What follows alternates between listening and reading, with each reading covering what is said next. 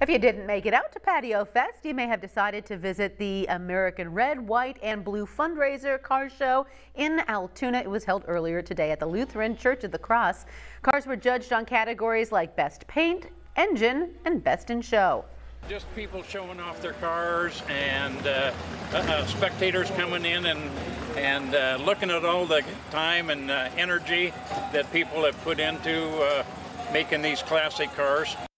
The car show helping benefit American Legion Altoona Post 682.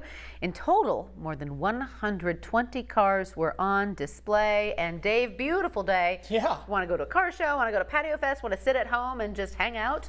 How do you draw up a better 3 days for an extended weekend? You don't.